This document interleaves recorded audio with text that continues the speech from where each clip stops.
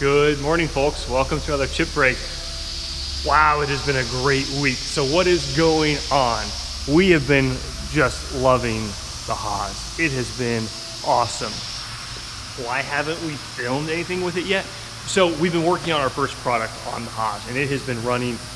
We've had it running from 6 a.m. till about 11 p.m. a few days, which is just awesome. And so the first product is this mini vise pallet. We use these in our job shop.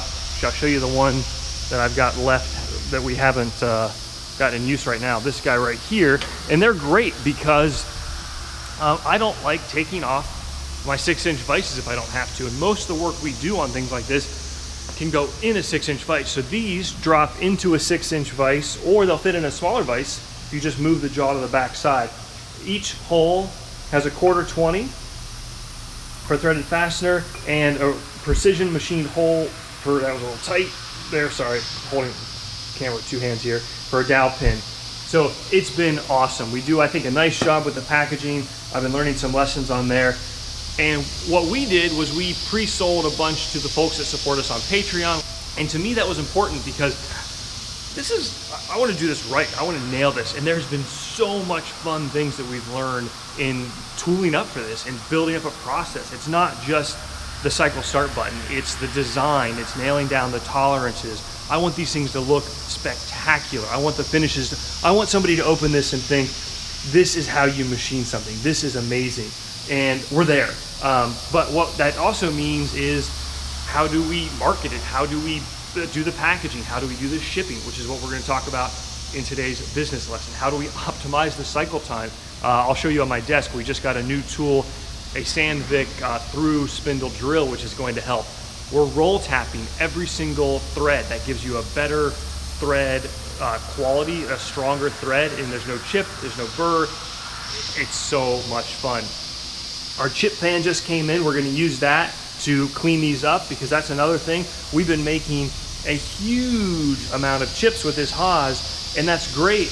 But if there's one lesson I've already learned, it's how important that side of the machine is. The chip evacuation, making sure your coolant gets returned back to the coolant tray. We haven't had a problem, except that honestly, I've been filling this thing up. I think I filled it up 4 times in the last 3 days, and I've got to have someone here to easily dump it into our recycle bin. So that is freaking awesome. So once we get this nailed down here in the next week or two, we'll do a video where we really show this whole process. You know, we've got 2 orange vices with Carb Smarts, which we're using in the fixturing. So op 1 happens here, op 2 happens here. We're doing mid-routine probing to check and update our 4 work coordinate systems. You know, it's funny.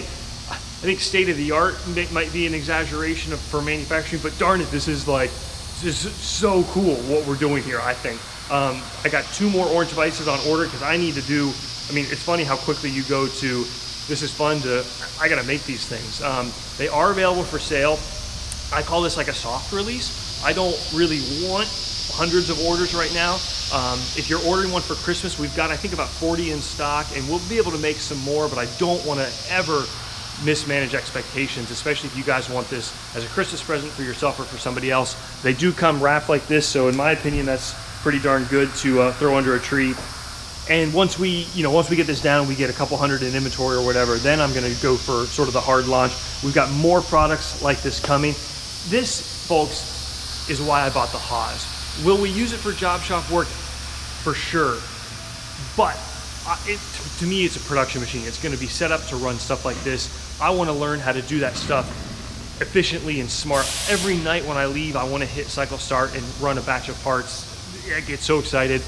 Speaking of job shop jobs, we're about to film next week's Wednesday Widget, which is a cast iron part with some creative fixturing for another YouTuber that goes by the name of Keith Rucker. So I'm actually really excited to do that. The shop's a little messy. I've been trying to clean up and organize while we go through this whole process. What else is going on? You say hi to everybody? You say hi? So here is that Sandvik drill, Coro Drill 860, carbide through spindle coolant drill. This is the big boy world, folks. That drill was about $180. Should last for 17,000 holes or more, according to the Sandvik spec. We're gonna run it at 15,000 RPMs at 150 inches a minute, no pecking, straight through 1 inch and change aluminum. Oh my God, we haven't run it yet. We've been using a 150-degree parabolic drill, like thanks to Tim Paul. Actually pretty cheap, 36 bucks for a McMaster. We're running it at about 70 inches a minute. So that's kind of the long-term question. Is it worth it to double the speed for 5 times the price? I think it probably is, but we'll see. How long does it hold up? All that stuff. It's been so much fun, folks. My buddy Dave launched these things called spike trays. So cool. He started machining about the same time I am. He's got a beautiful 5-axis machine now. Look at these things. Completely awesome swag thing, organizer, just beautiful, machined art. So Dave, thank you for making these. You can check them out. I'll link in the video description there. Super cool. We had something come yesterday that was really cool, and I'm not even, it's almost speechless, but it showed up. It's so cool. Folks, thank you. Thank you. I love that I get to do this stuff. To see that come, I was like, what is this package from? And I cut it open and I just smiled. And there's been like that in the Autodesk University where they cited us as, I can't even say it, it's so weird to talk about myself like this, but redefining American manufacturing. And folks, look at Dave, guys that didn't know what machines were 5-10 years ago that are now doing what they love, running profitable businesses, crushing it. I love it. Speaking of running businesses, today's business lesson is what we picked up, the software here called ShipStation. We just signed up for it on a recommendation about 3 weeks ago. It has been amazing. It pulls in all of my various website stores, eBay, I can put manual orders in, our main website, our Etsy site, more to come on that. And it is so efficient. You can use the post office, you can use FedEx, you can use UPS.